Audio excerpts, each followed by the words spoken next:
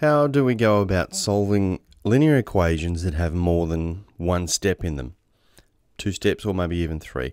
Now, a linear equation is an equation that has the highest index for any pronumeral equal to 1, which is a fancy way of saying the index or the exponent of any of the pronumerals can't be any bigger than 1. So 3x equals 2 is a linear equation because this is x to the power of 1. 3x squared equals 2, however, is not linear because the power or the index for any of the pronumerals, in this case x, is more than 1. In this case, it's 2. So that is not linear. So let's look at an example of how we'd solve them. You might get a question like this one that says 3x plus 2 equals 11, solve for x. Where that sentence, solve for x, just means find out what value of x makes this equation true. Okay, because if I said x equals 10, that would be 3 times 10 is 30 plus 2 is 32, but that does not equal 11. So we're looking for an x value that would make this all be correct. We've looked in a previous video about using the inverse or taking things out of an equation by applying the opposite to them. So that's exactly what we're going to do here. My goal is to get this x on its own. So one step I'm going to have to take is to get rid of this plus 2. The inverse of adding 2 or plus 2 is take 2.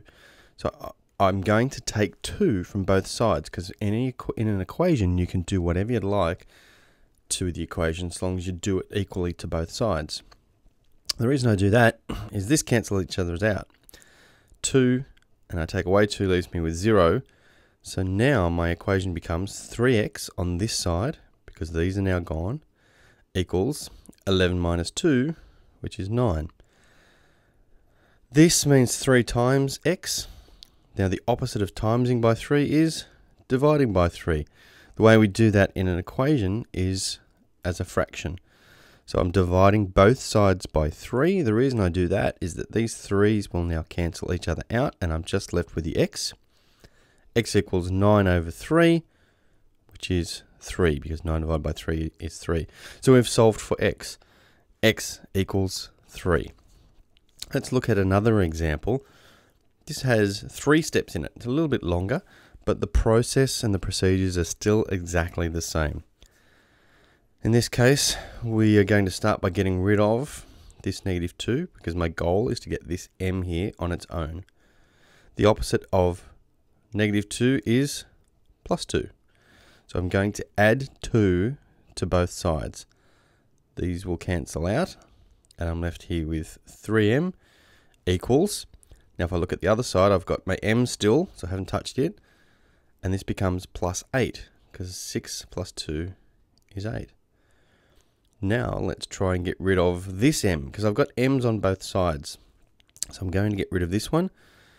I've got an m, so to get rid of it, I take it away. So I'm going to take away m. Do the same to both sides. This side becomes 3m minus m, which gives me 2m.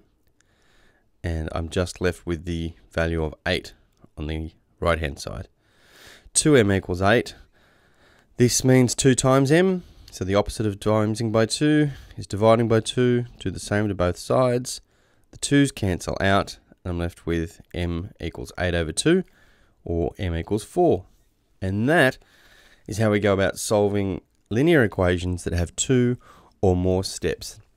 Just apply the inverse to remove terms one by one till we get down to a value for our pronumeral. Well done. Now, just before I finish, there is a very important way we can check that our answer was correct, and that is by substituting our value back into the equation to see that it actually works.